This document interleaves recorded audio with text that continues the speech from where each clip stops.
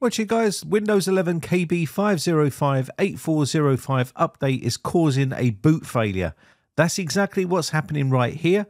So basically what's happening, the problematic update KB5058405 was officially pushed on May 13th, 2025, targeting Windows 11 versions 22H2 and 23H2.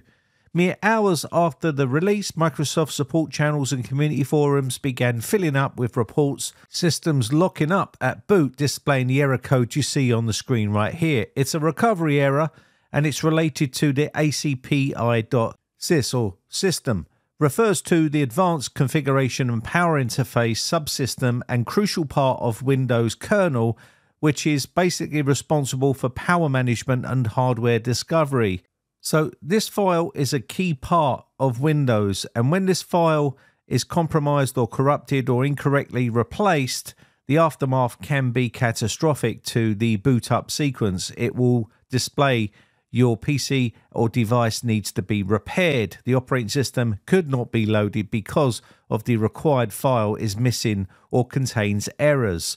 If we check Microsoft's Windows 11 version 23H2 known issues page and notifications page, you can see they've got some updated information on here about automatic rollouts to 24H2 if you're on 23H2 or 22H2 and your system's not managed by an IT department, you will receive the 24H2 version of Windows automatically. It's going to automatically download and install onto your computer.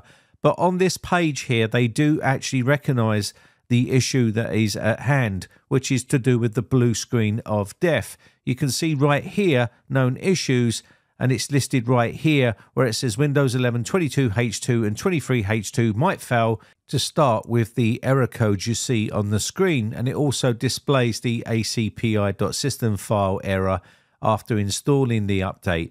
Microsoft have also said that this known issue impacts Windows 11 22H2 and 23H2 systems in the enterprise environment and mainly affects Azure virtual machines and Azure virtual desktops. And it's also affecting on-premise virtual machines hosted by Citrix or Hyper-V. So you can see this is a major problem for companies, but Microsoft have gone on to say that home users of Windows Home and Pro editions are unlikely to face this issue as virtual machines are mostly used in IT environments.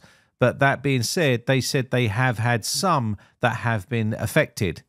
Now, of course, with Microsoft's proven track record, it says that it's unlikely. It doesn't say it won't affect you. So if you are running an older version of Windows 11, say 22H2 or 23H2, and you are offered the KB5058405 update, I would more than likely hold off myself if I was offered that update, just in case it does end up causing you a blue screen of death with the ACPI.system file error. And I would definitely not want to be dealing with that issue because it will cripple the system and you won't be able to boot. And if you're not familiar with IT and how to fix stuff, it could render the computer unbootable and unfixable for yourself. You might need to then do a fresh install. So bear that in mind if you end up running into this issue. Now, there is an easy fix for these, of course, but obviously you need to be tech savvy and some people aren't. So I would just hold off if you do get offered this update, just in case. I wouldn't go by Microsoft's track record and listen to what they're saying, because at the end of the day, you've got to think about keeping your system up and running. I do love the bit where it says improvements and it actually cripples the system. It's just unbelievable how they sort of put it down as an improvement and you're going to get a blue screen of death and your system won't boot. But hey, let's keep updating Windows straight away as soon as they're released. That is the problem with a lot of people. They just roll these updates out as soon as they're dropped by Microsoft. And some people have no issues whatsoever and some people just get crippled by them so badly. So it's up to you whether you roll this update out yourself. I would hold off and wait a little while. It's been a problematic update, this one.